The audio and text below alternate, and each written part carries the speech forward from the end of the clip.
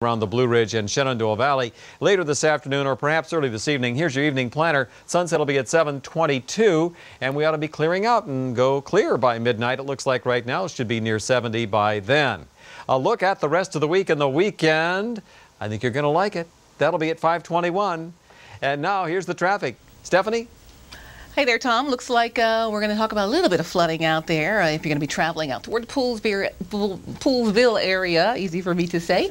Partnership Road at Sugarland Road. They still have that closed with the high water. Still some isolated spots of high water around the region today, but overall not nearly as bad as it was as we headed through that last week. Let's take a live look at some cameras. Georgia Avenue at Eastern Avenue. Just through the signal lights for you this morning.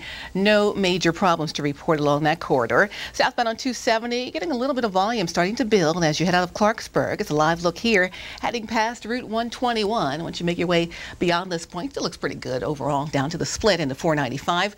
And for folks traveling on transit this morning, on the MARC trains, we do have a minor delay. It's on the Penn South train number 401, 6-minute delay on that. Otherwise, VRE and Metro Rail both on time. Joe, and on over to you. Well, thanks very much, Stephanie. 5:12 now.